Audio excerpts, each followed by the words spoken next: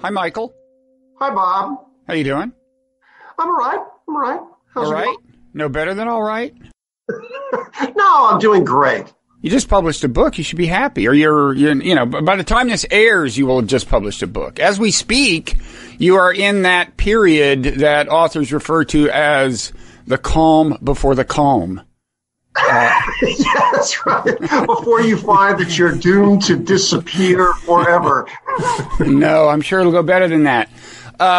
So you are, well, first, I'm Robert Wright. This is The Wright Show, available on both streaming video and via audio podcast. You're Michael Powell, well-known columnist for the New York Times sports page. In fact, you are you have a very distinguished pedestal, the Sports of the Times column, previously the home of no less than Red Smith, the famed Red Smith, and a couple of successors since that. And you've written a book called Canyon Dreams, a basketball season on the Navajo Nation. Here's what it looks like for people who are watching and not just listening. There you go. Very handsome. And I want to talk both about the book and about your life as a sports writer. They're certainly very closely related. First, just before we get into your life as a sports writer, just quickly about the book. Is Canyon Dreams an allusion to the documentary Hoop Dreams? No, actually, it isn't. Though I suppose that would work. No, in the nature, and you've written a few books. I mean, the nature of those things, I was trying to just, sort of free associate ideas, and a big part of the book. I mean, as I like to say, I hope it's a sports book that's not really a sports book. I mean, that it certainly is. Yes. As a window, a lens onto this vast place and this really kind of unique culture. So one of the big things that all of these young men that I was dealing with, wrestled with was this, in a sense, their canyon dreams. And in fact, they would walk through canyons. I mean, that's a big part of the culture. Right. And try to figure out their relationship to this vast reservation, to the outside world. Do they leave? If they leave, which most of them know they need to at some point, can they ever truly come back? So anyway, it seemed to me that the sense of of dreaming, of daydreaming, of wrestling with this kind of something. Right. I mean, of course, the reason I thought of Hoop Dreams, I mean, this is about high school basketball players, in particular, high school in Chinle, small town, on the Navajo reservation. The Hoop Dreams is a documentary about high school basketball players from the inner city. Yeah, and a brilliant one. Yeah, it's a great documentary. Yeah. The stories are very different, although a couple of things they have in common is the players in Hoop Dreams are from lower income areas that have their share of social problems. There is a certain incentive to leave the milieu they were born into, and in their case they're highly recruited at the prep school level, and that may be their ticket out. They hope to get basketball scholarships and so on.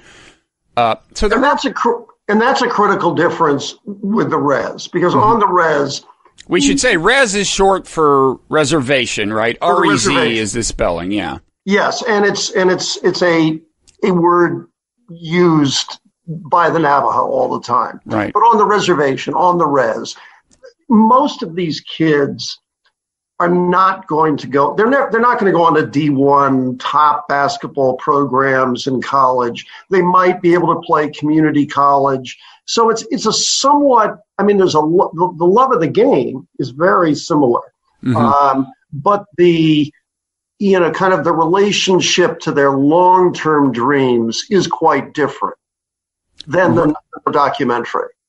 That's right. They are for the most part, not players who have a chance of playing high-level college basketball, for example, whereas in Hoop Dreams they did. Although they're, it's a pretty high level of ball. I actually looked them up on YouTube, looked at a little Chinley basketball, It's good. I mean, I played basketball in high school.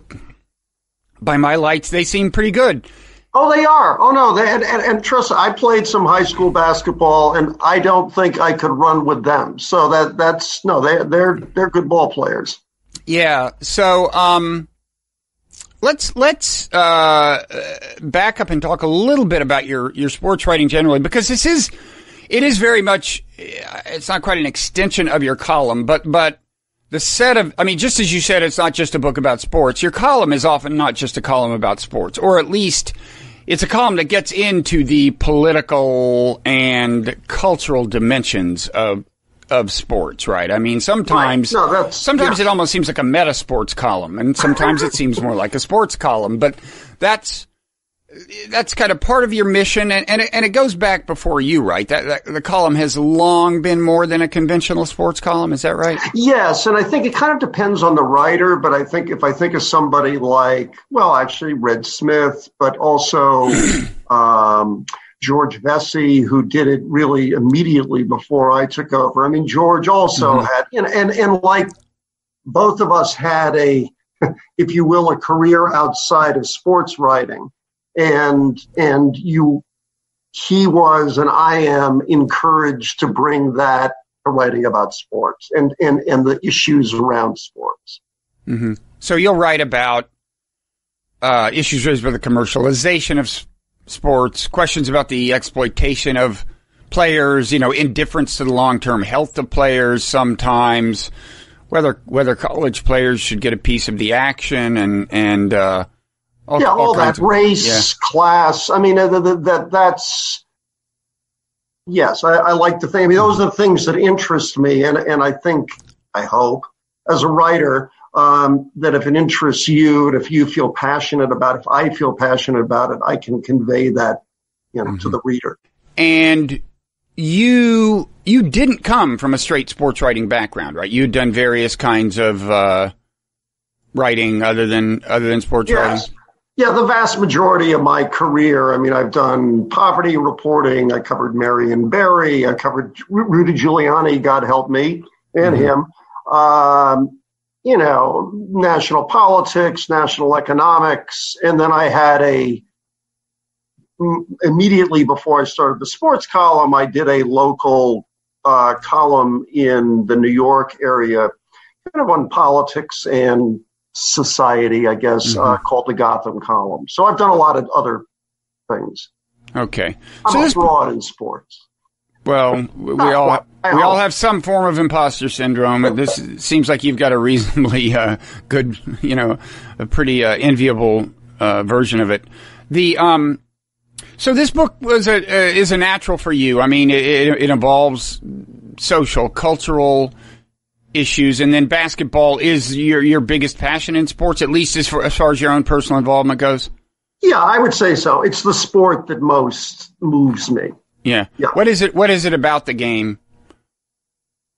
I think I grew up in New York City, and as I was going to anyway, I'll finish my thoughts. So there it truly, it was the city game. It felt for, frankly, a white kid growing up in New York in the 70s, a way of, kind of making, there's it's cliched, but there is a jazz quality to it. And it felt like it, that it injected the city and injected me into the city in a way, kind of cross-racially, cross-culturally.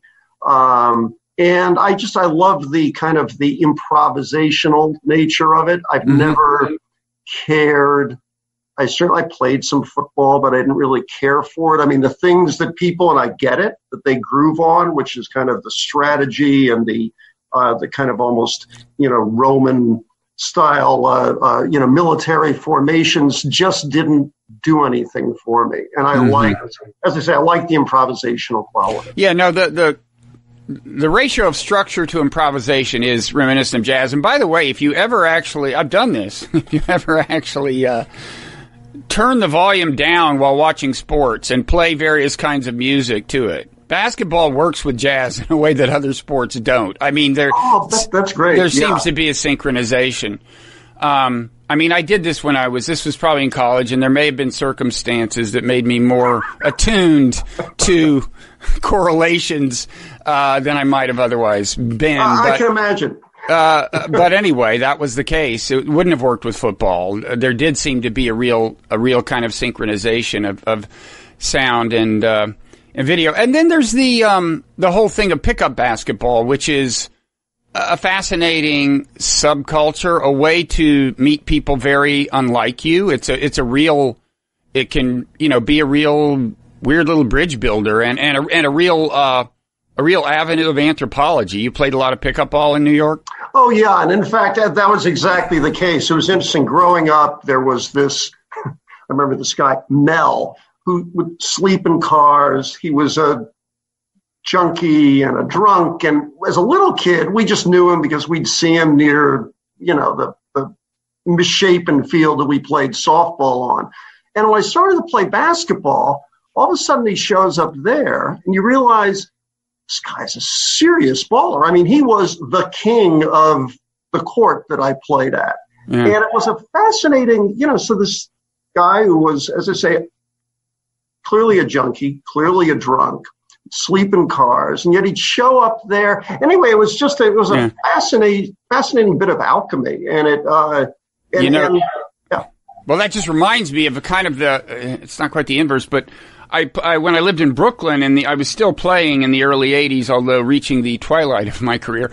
And I played pickup ball with a guy, and then one day a garbage truck went by, and he was like working on it, and I got the impression he was avoiding eye contact because I had encountered him in an arena where his stature was at least the equal of mine, and I think he felt like, he probably knew I had some kind of white collar job, and it was weird, but it's a great equalizer. I mean, or at least it can invert the social order.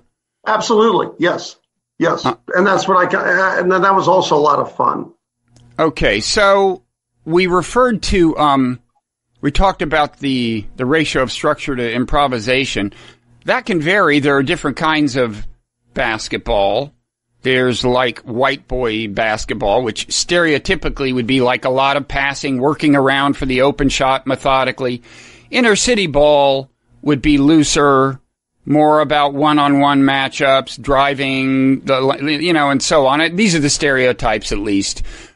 And then there's this thing called res ball, apparently, and meaning the reservation. Yes. And that has more than one connotation. I mean, it sounds like it's partly just about the whole phenomenon of basketball being this passion. I mean, high school basketball, I went to high school in Texas. High school basketball here is what, in the Navajo Nation, is what football was in Texas. Yes, very much so. So it's about, res ball alludes to that, but then there's also a kind of it has other connotations, including a kind of style of play. It's this very fast, elusive, sort of sneaker squeaking style where it's run, pass. It's, if you will, it's a little bit like the old Phoenix Suns when they had Steve Nash, or I suppose a little bit like, the Warriors, right? I mean, and that there was this big emphasis when played well on passing and just moving all the time. And that does find its roots very much in native culture, but certainly in the culture of the Southwest, where distance running is probably the other. I mean, there's sort of three passions, if you will. There's rodeo, basketball, distance running. And I'm talking about for the natives. Mm-hmm. And the distance running is huge. And the best distance runners in the Southwest come out of the reservations. And so they, if you will, that kind of plays well with basketball, because when they get out there, it's just running. It's not quite the quickness, the explosive quickness of the urban game, right? Right. But it is just constant movement. And in fact, a long time ago, I hung out with a very well-coached team in the Bronx, and I kept thinking, it'd be a lot of fun to kind of see them play each other, because they were both very well coached in their own style of basketball. So on the one hand, I gather there are a lot of fast breaks, and for people who aren't basketball fans, that means you try to get the ball down court before the defense has time to set up and exploit that. So there's that. But on the other hand, even once your offense, if your sets up, it's very fluid and dynamic. Yes, ideally it's kind of constant moving and cuts, and working. So it's a very fluid. I guess I keep coming back to fluid. It's like watching a river, a swift moving river. It's very, very fluid when played well. And there's also this sense in Navajo culture of the kind of the group over the individual. Now, they have their stars, don't get me wrong, but there is this sense that you're supposed to keep that ball moving. And the crowd, and we're talking, Chinle is a town of 3,500, and yet there'd be 5,000 on big winter nights for big games. And the crowd is extremely knowledgeable. And it reminded me almost of an old Knicks crowd where, they're yelling at the kids to cut and to screen and to, so everybody's played, men and women, grandmothers and grandfathers. So it is a kind of a cultural, and this is one last thing, as we alluded to earlier, this is the peak. They hope some of the kids to go on to play college, but really, res ball on the res is the peak. There is no bigger thing. In that sense, it is very much like football in Texas. Yeah. Or I was reminded when I saw like the size of the arena compared to the population of the town when I was in Lincoln, Nebraska, and somebody said, the stadium holds 90,000 people and it's full. And I'm like, well, what's the population of Lincoln? And I forget it, but it was like right around they were comparable numbers. And, exactly. Yes. It is that degree of passion. So, I don't think we want to, do a plot spoiler. Suffice it to say that there's a coach who's been brought in, Raul Mendoza, who's himself Native American, not Navajo, although he's married to a Navajo. Because of his history, he once won a state championship. They have aspirations of doing that. It's safe to say they have a good season. We'll leave it at that and let people read the book and see how good. But Mendoza at one point uses the term res ball as like a pejorative. He says like, you guys are playing res ball. In other words, it's what? Too undisciplined or what? Too undisciplined, too much just running and gunning. So that when it's sort of, if you will, ideally there's this tension, right, between the speed and the quickness and then the kind of the discipline, making that extra pass, playing really tough, gritty defense. And that's a tension you'll see with all of the good teams on the res. The coaches, they kind of, on the one hand, they want to let the horses run, but at the same time, keep pulling on the reins a bit. And that's tough. These are, it's a very different culture. It's also, these are teenagers, and there's a certain universality to that. So he's a leading character, Mendoza, an interesting figure. He had been a guidance counselor, and it says something about the challenges of being a guidance counselor there and about some of the social problems they have. That at one point he says one of the things he's proudest of is that none of the kids on his watch committed suicide, right? Yes. That's a big problem. It's a very big problem. He coached on both the Apache and the Navajo. reservations, and they're cousins. I mean, they're, if you will, I mean, both sort of linguistically and, you know, genetically. I mean, they're Athabascan people. They came down from Canada before the whites arrived, and in the Southwest. And he writes, and they both have very similar problems. I mean, it was an interesting place to write a book because it's not, there's not the hopelessness that I've seen on some reservations. I mean, these are their lands. You know, the Navajo, to their credit, I mean, it's a gigantic reservation. It's the size of West Virginia. It is, they live between their four, you know, spiritual mountains. They observe their cultural stuff. They're very, I mean, the pull of religion and of kind of the non-material is enormous on these kids. At the same time, you know, they wrestle, this gets back to the question of suicide. I mean, they wrestle with all kinds of problems from, you know, I mean, what we know is drinking, I mean, is a great, you know, really the greatest problem they face. But they're also, you know, there's unemployment. There's kind of what do you do when you get out of high school? There's a sense of, you know, of your loyalty to culture, and a sense that if you leave, you're somehow being disloyal to culture. So there's all these things that play out, and it does lead to, I mean, among other things, you know, a relatively high suicide rate, you know, high rates of alcoholism. So, I mean, there's a lot to wrestle with there. Mm-hmm. And and that coach wrestled with that probably more than most. I mean, he sought to wrestle with it. Mm-hmm. Yeah, there's a really arresting and I guess depressing scene in the book where you kind of befriend a guy named Cecil who had been himself a basketball player years ago, although I think he's in his 50s. He sells jewelry. You buy some jewelry from him, a bracelet or something. It turns out that he takes the money and drinks so much that he freezes to death while walking home.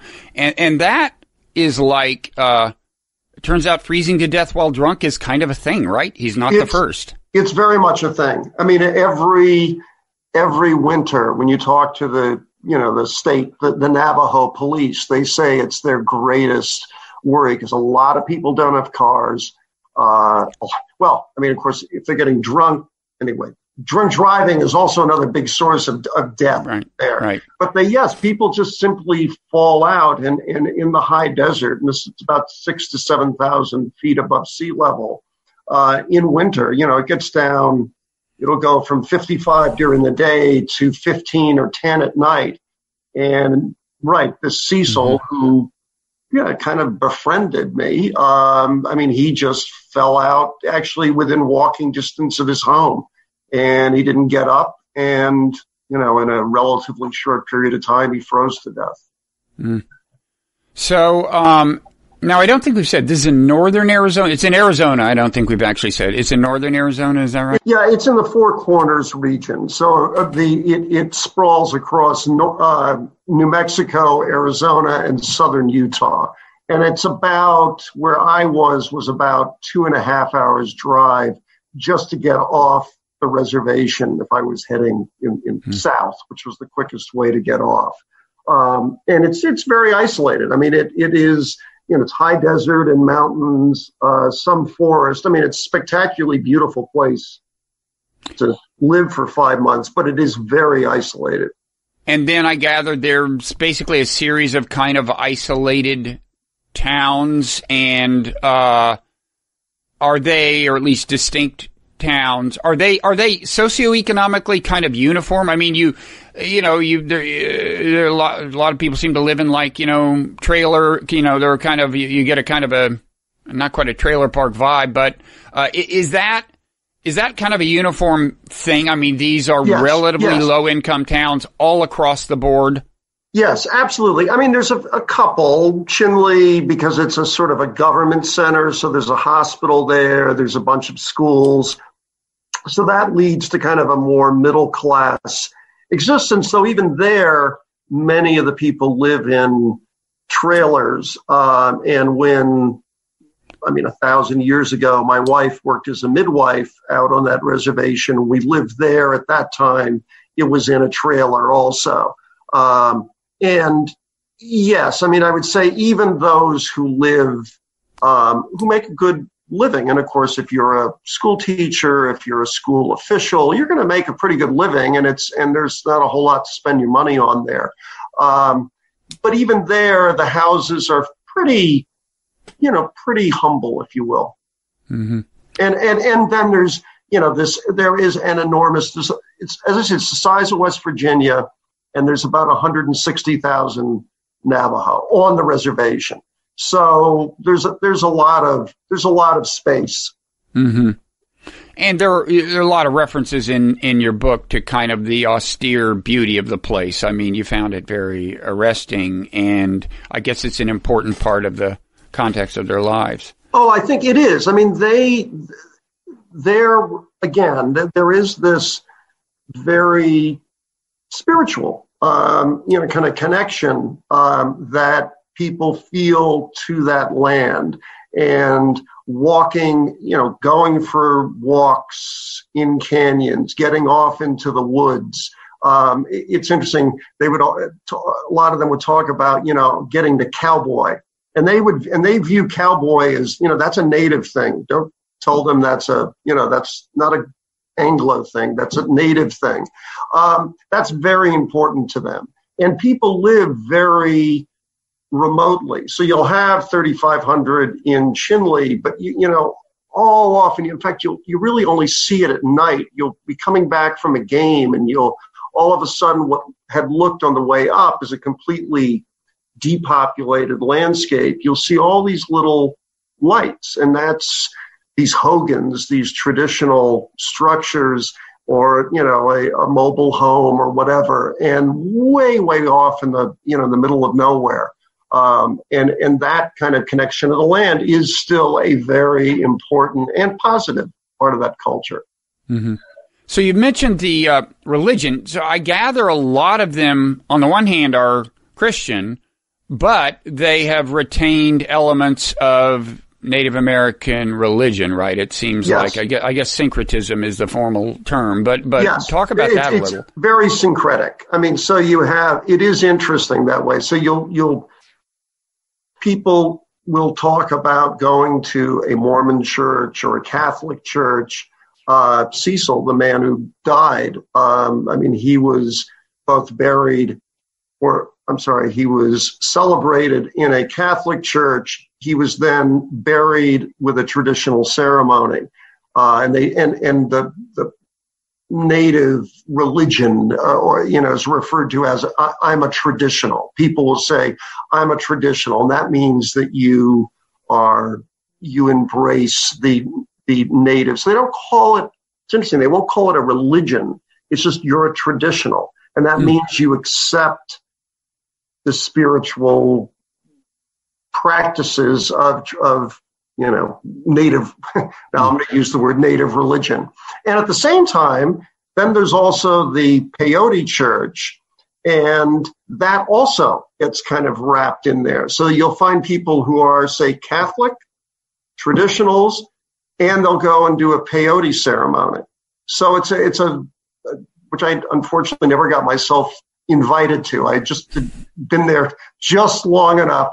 It takes a while. People are very friendly, but it's, there's still, you're an outsider. But anyway, so yes, but all of that is extremely important to them. And they, the role of magic or the membrane between life and magic is very thin there. Mm-hmm. People just take it for granted that, you'll talk to a deceased relative, you'll see something. And anyway, and that made it also kind of made it fascinating to live there. Yeah.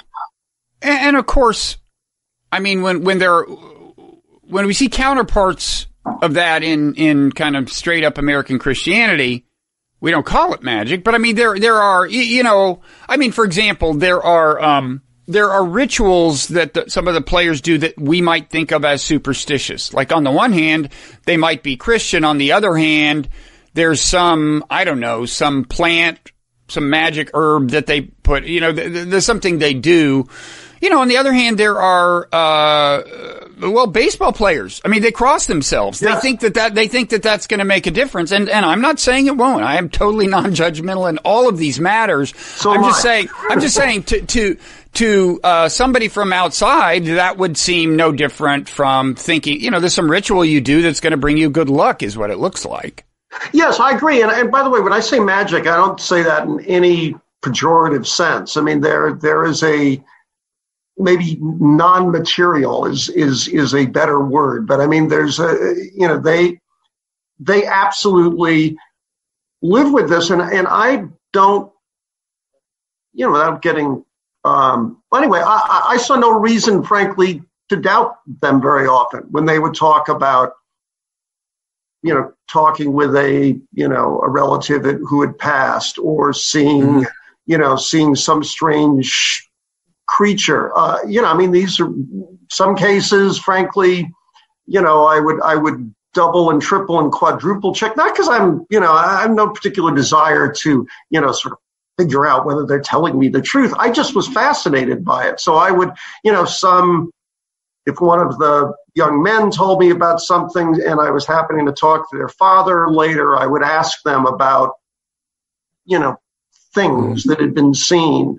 And the stories were remarkably congruent. And I was interested when I've talked to historians, there's a couple of historians Anglos, but who have spent much of their life, living in and among the Navajo. And they too kind of just talked about, at some point, well, as one of them said, it's like I think that it was a Navajo had explained it to them and said, well, think of it as like a shortwave radio.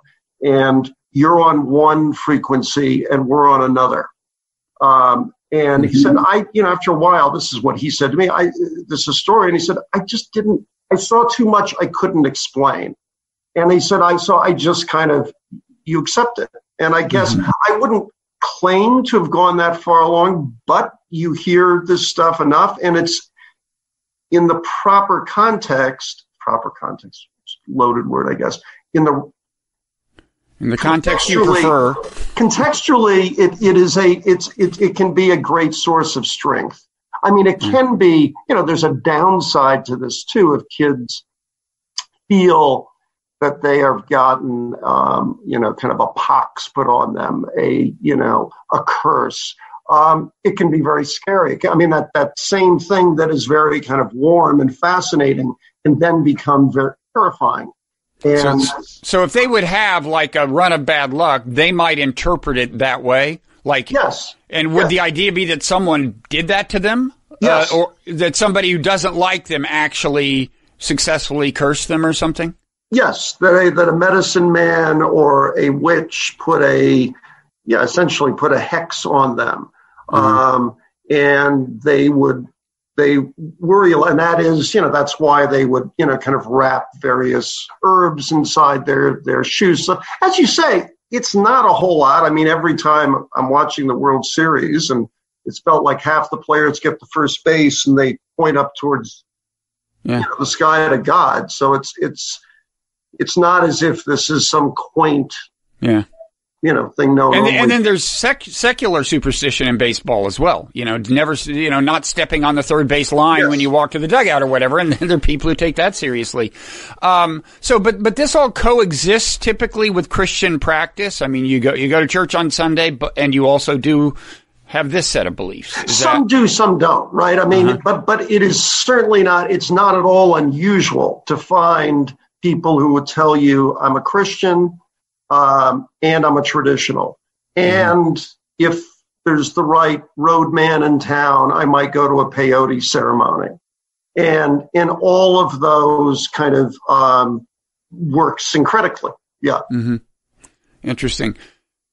At the same time, I gather there is a sense that allegiance to tradition is waning. I mean, you say that some kids of this generation could not tell you which clans their parents belonged to, whereas maybe 40 years ago, everyone would know what clans their parents belonged to? Is that? Yes, absolutely. And there you see, I mean, as I say, we lived there 25 years ago, my wife and I, just for a very, couple of months. At that time, if you went to the supermarket, you heard nothing but Navajo. Everyone greeted you Yate, which is, the Navajo for hello. Now, I would take my morning run down into the canyon, and as often, no doubt, in parks, I believe in Anglo, they would look at me and, but they would say hello, right? And so there is, the waning of the language was quite striking just from 25 years ago.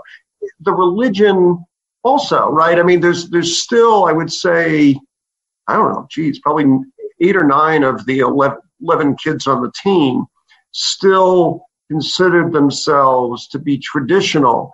But what that meant to them and the extent to which that their knowledge would have matched, say, that of their father or their grandfather, there's an attenuation, there's a thinning of that. And that's a big concern on a reservation. I mean, among other things, the Navajo president, the president of the Navajo Nation, is supposed to be fluent in Navajo. Well, that's a real problem because, anybody 30 and I shouldn't say anybody, many of those, a majority of those 30 and under are not fluent in Navajo anymore. They speak it, but it's kind of, it's more like they understand when their grandparents speak it to them, but they're not going to talk to each other in Navajo. And is this thing of being traditional, it is kind of binary, like someone will tell you either I'm traditional or I'm not traditional. It's like you think of yourself as in one category or the other? Yes, very much so. And in fact, kids would, and not just kids, when I would talk with adults, they would say, oh, so-and-so is a traditional, or I'm a traditional. But at the same time, as I say, not invariably, but that when the longer I was there, as I realized, well, you can be a traditional and you can be a Christian. And it's interesting, the Catholics always very clever with this stuff. I mean, they maybe more than most have it kind of incorporated a lot of the traditional aspects into their own religion. So they talk about, walking the beauty way. The beauty way is a very important Navajo ceremony. So they kind of incorporated it. Jesus walked the beauty way. Their church is in the shape of a hogan, which is this 8-sided Navajo, structure, enormously important in their religion, always facing towards the sun, where the sun comes up in the morning. So you have these, it's sort of wonderfully complicated, but they don't see it as conflict, right? I mean, it isn't like, oh, you imposter. What are you saying? You go to I know you go to the church. It's just, it's all, again, the membranes are very, very permeable. And so being a traditional entails both adherence, acceptance of what you could call the native religion or spirituality, and as well, kind of more of an effort to stay in touch with the language, with the whole thing. Is that it? Yes, I mean the language with the ceremonies. When somebody dies, when a child turns 13, a girl has what they call their canalda ceremony, where they spend, I'm going to get this wrong and hear from my Navajo friends, but 4 or 5 days in a sleeping in a hogan, and then takes a long morning run each day. Again, running being a big part of the spiritual thing there. You'll see people running in the morning, and they will run in the direction of the sun and then stop and do their prayers. And those are traditional prayers that they're saying.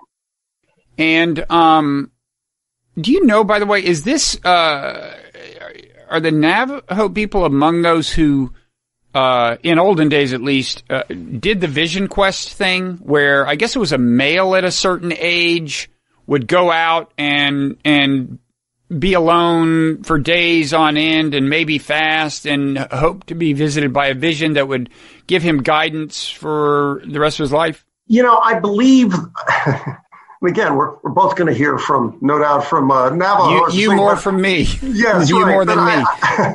I think that my sense is that that's more of a Plains Indian aspect. Okay, yeah, you may be right. You may be right, yeah. But I mean, look, going out, sleeping in a canyon, sleeping in the mountains, I mean, that is an important part of native cultures, period. But there are, of course, differences within each tribe. And I think so even the Navajo and the Apache, they're cousins. They speak a language that's roughly, like Latin languages, like French to Spanish or something. I mean, they even understand each other a bit, but they live very differently. The Navajo live widely dispersed, and a great emphasis on living on going up and spending time on mesa tops and buttes and this sort of thing. The Apache live pretty tightly woven in towns, with most of their reservation really unpopulated. So there are these differences even within cousins. Mm-hmm. And I assume there's a correlation between, on the one hand, whether you consider yourself a traditional, and on the other hand, whether you plan to leave the reservation when you're an adult.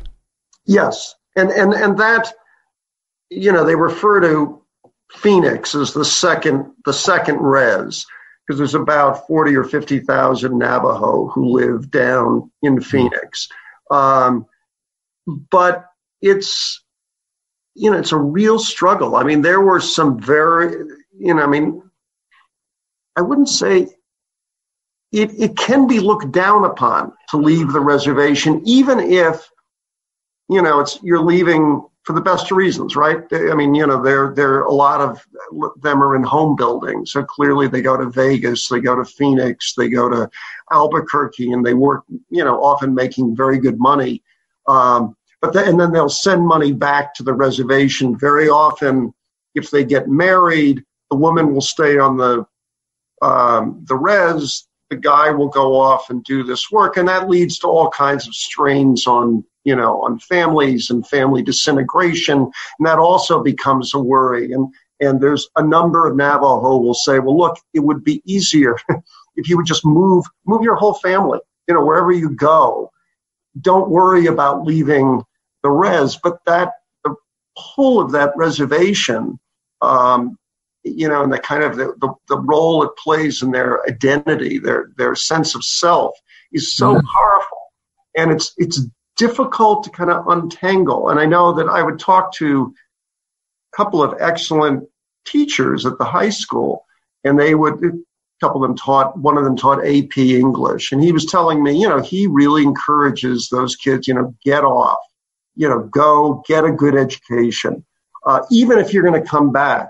Though, as he said, I say that, but he said, I know if a kid, and there are kids every year from that high school who go to Ivy League schools, the very creme de la creme of those kids, they're talented, more than they're talented 10th, they're talented 20th, would go to these schools.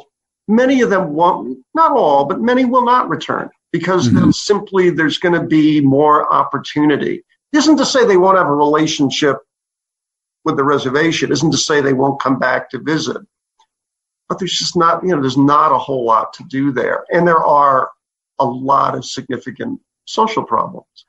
Yeah. The year you were there, the valedictorian wound up going to Harvard, right? Yes. Yeah. I just visited him a couple really? weeks ago. Yeah. How's he doing? Is he a freshman or a sophomore? He's a sophomore now. And, he's doing great. I mean, he struggled with it at first. And he said, the first year was really tough, and you start to realize, but I don't know, anyway, I'm sure it's small town kids would have the same problem. It's more so if you come from it's just such a different culture.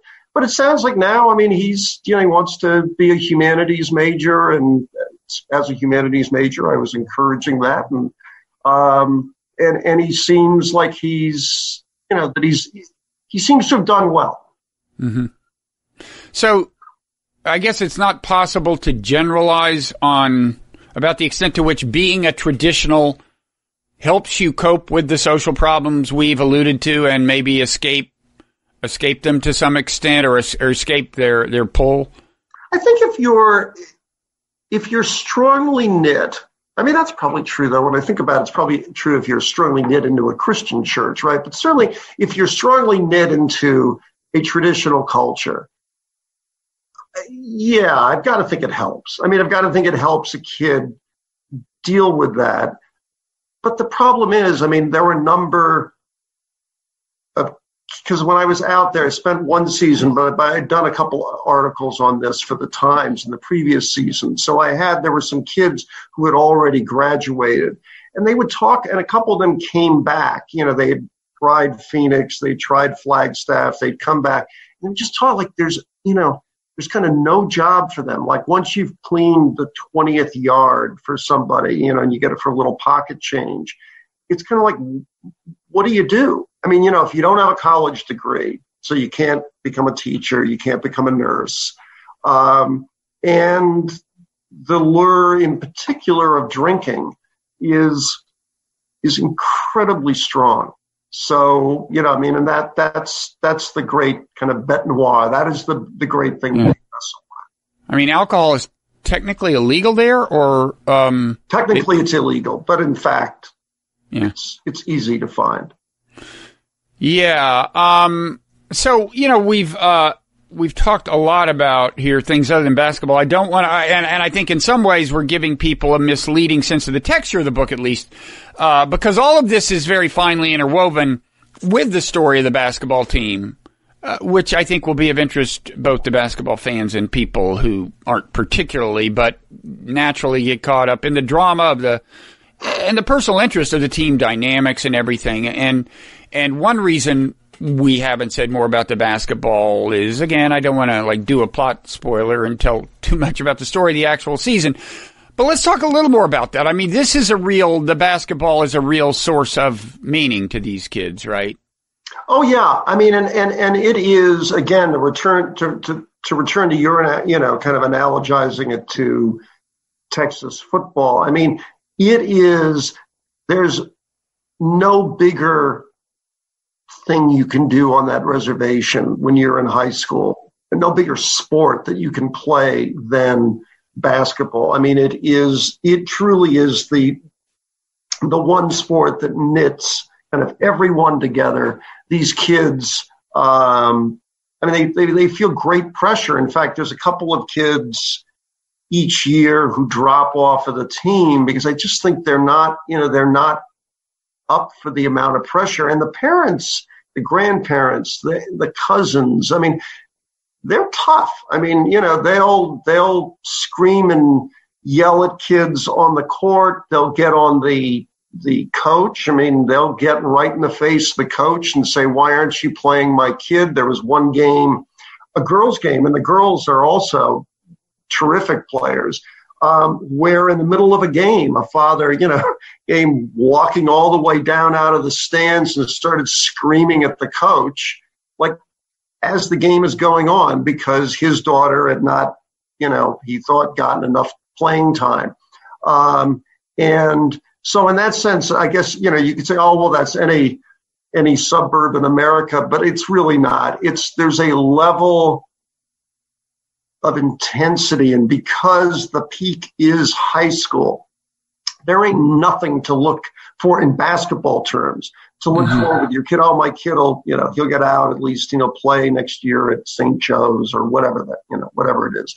I mean, this is it, and so much of kind of it is of kind of face and of the whole family kind of. I mean, families will talk of being dishonored because they traveled 3-4 hours, some of their cousins to see these games, and my kid, only got in for 18 minutes.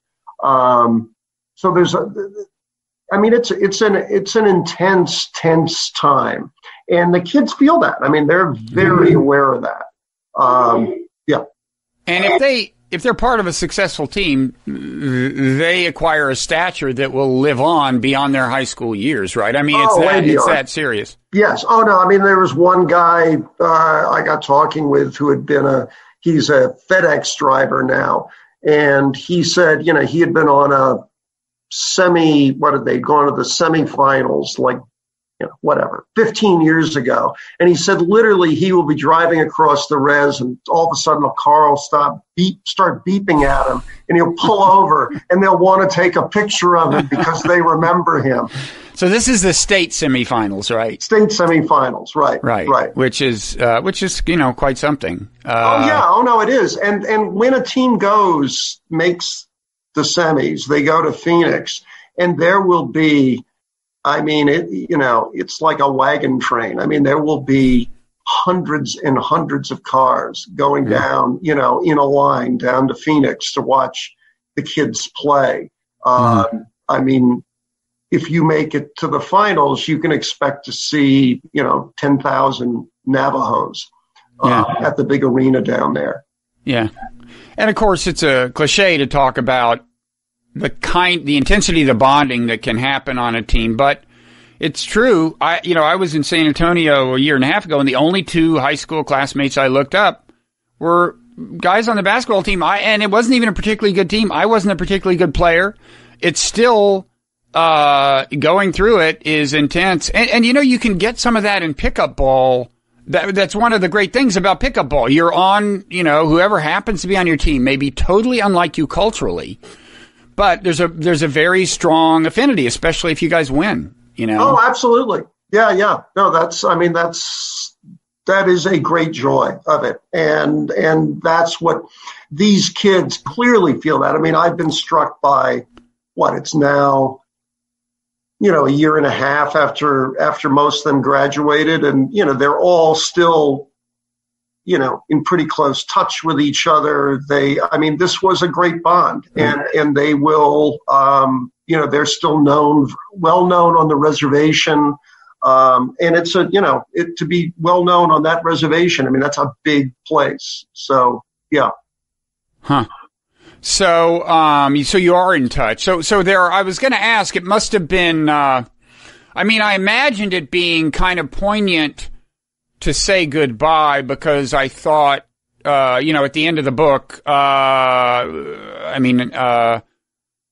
because given the setting, it's not crazy to speculate that some of them, things won't work out well for some of them, given the forces working against them. That's absolutely right. Yeah.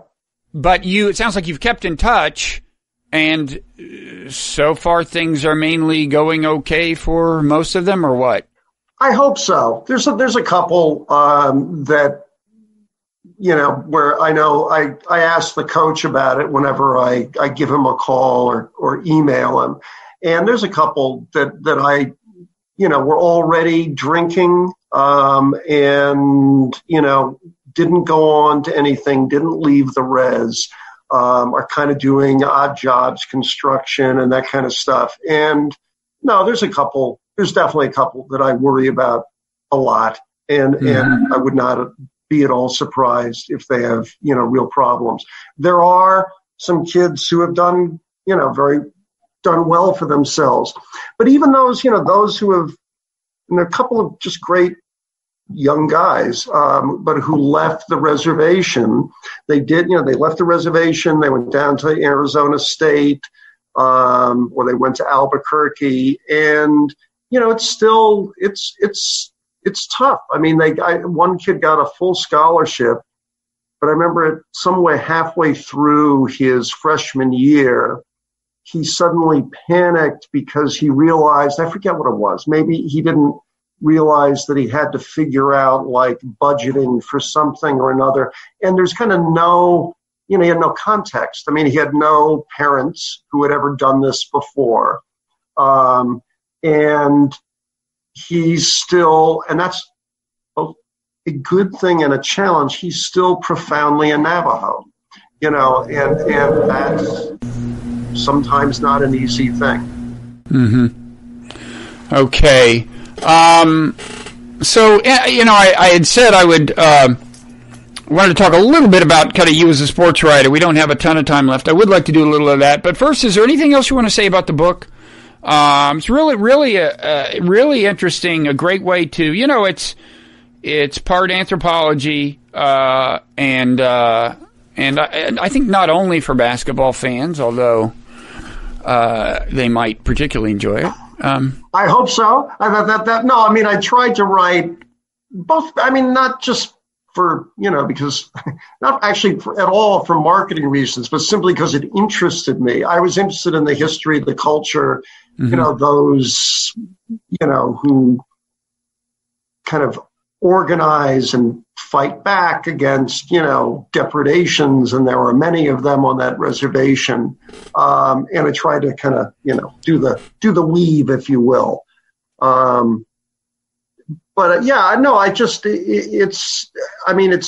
It's a place that very much stays with me to this day. I mean, I look forward to getting back there, even of course, as I'm very aware it's not my land, but it was a wonderful place to spend a half a year.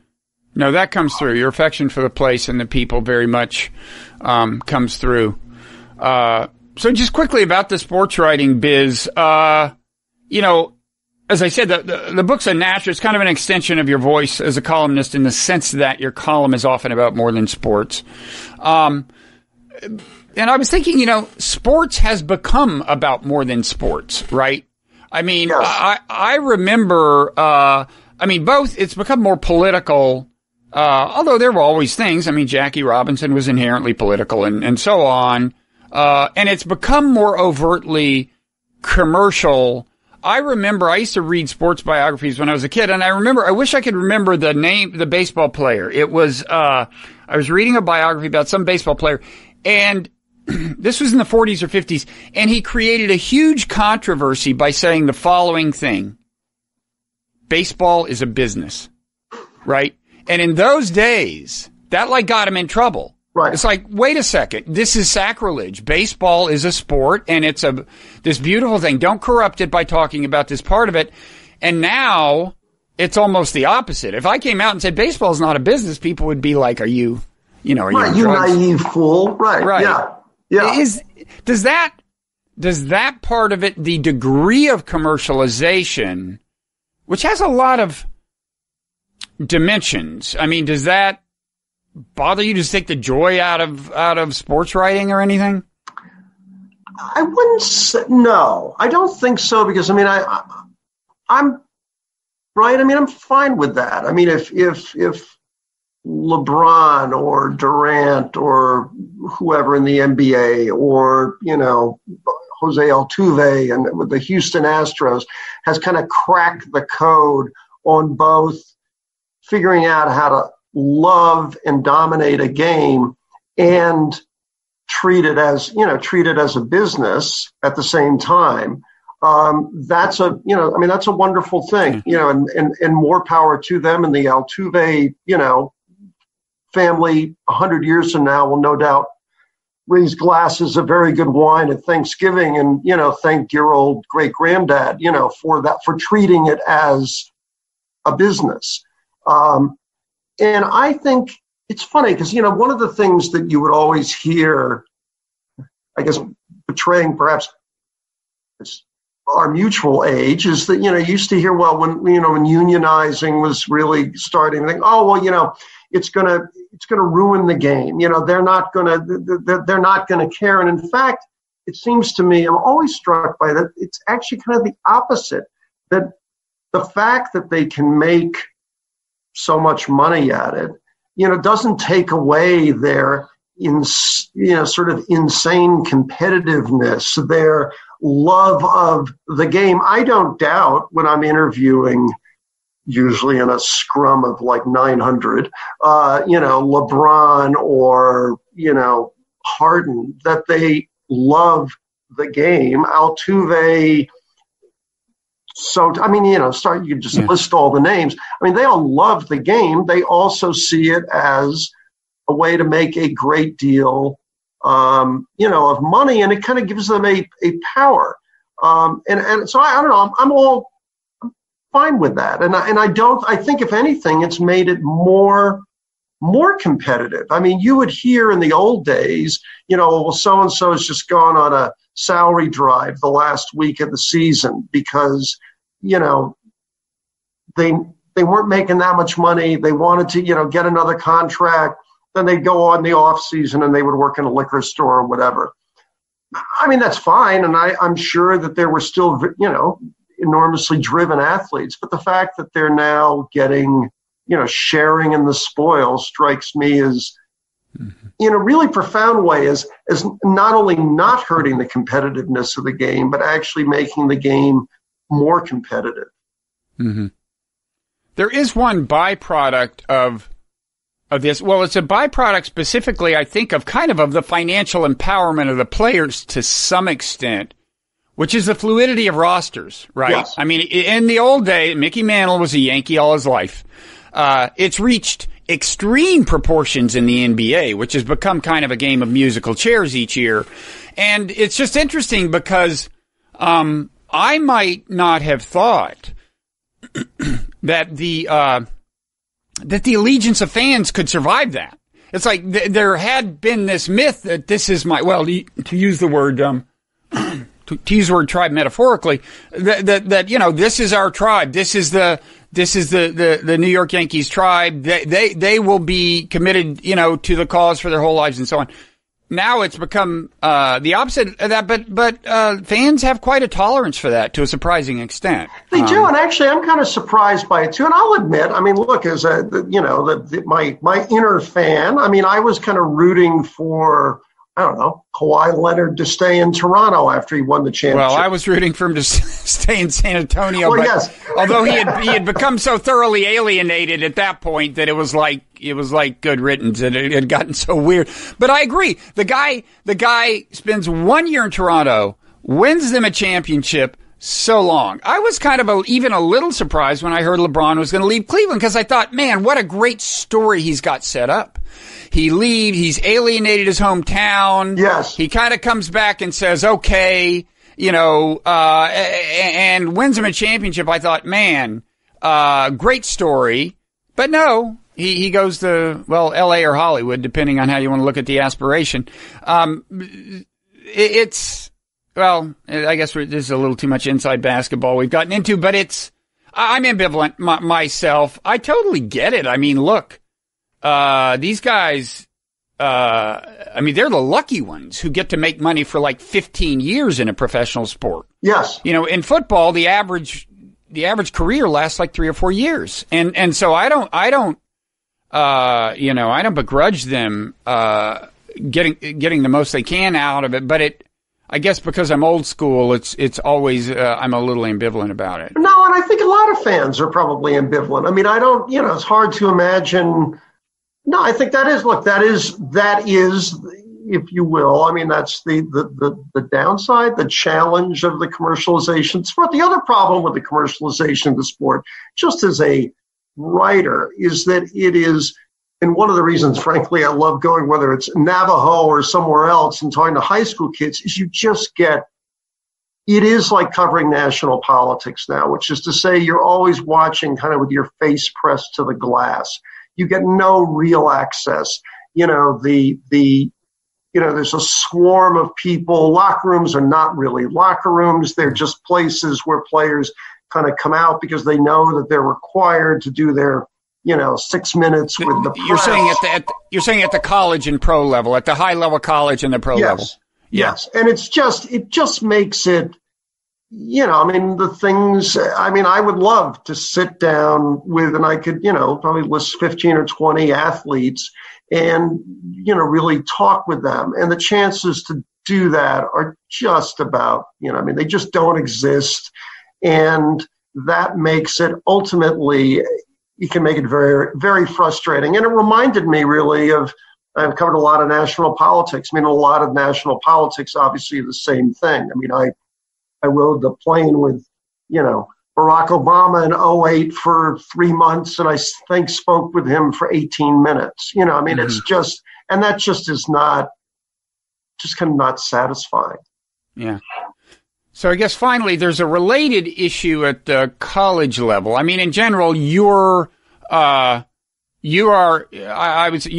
a union man, right? Your sympathies tend to be with the players.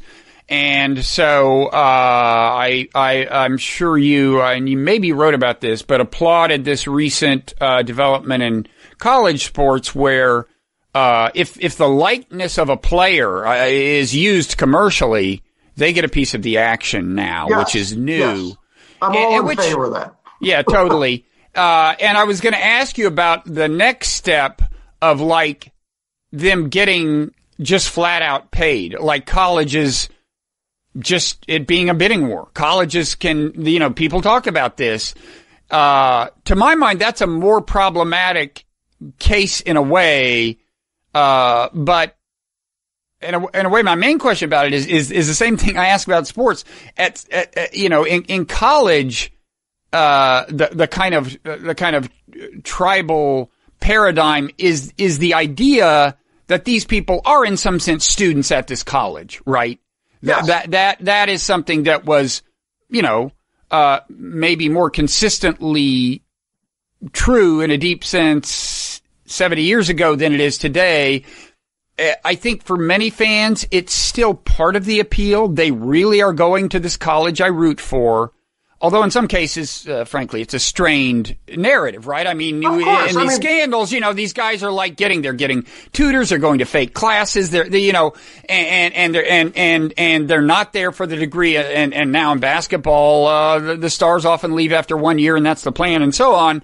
But I'm just wondering I'm wondering what your view is on the issue of paying players. I'm also wondering would that finally be the straw that broke the camel's back? I tend to think no. I tend to think fans would find a way to accommodate that and still think of these people as students. I think they would have to they'd still have to remain ostensible students. But if they got some pay, I mean, look, I acknowledge there's all kinds of problems, right? Because, you could see paying, college football, baseball, basketball, probably and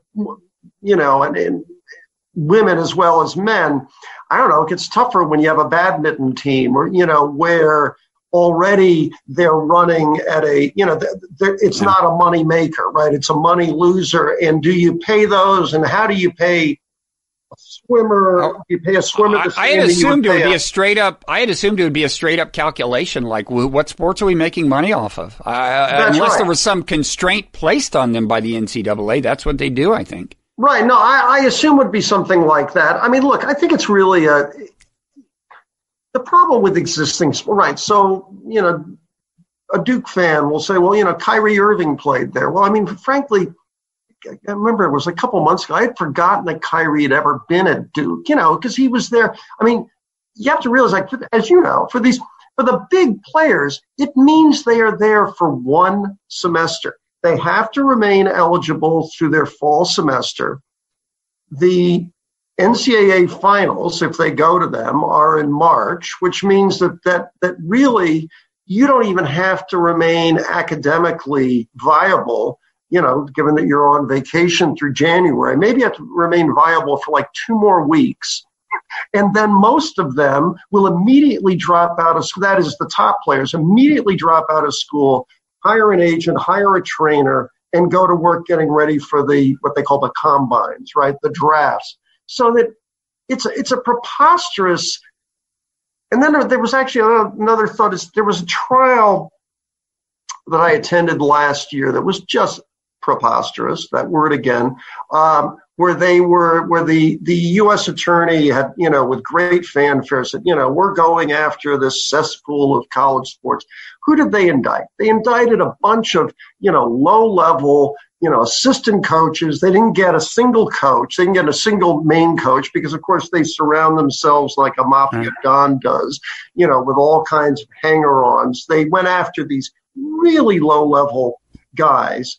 And in the course of talking to one of the attorneys for one of these low-level hustlers who kind of connects ball players with coaches, he mentioned, I guess program I should not mention, but there was a player who at the end of his freshman year gets an offer to go to Europe.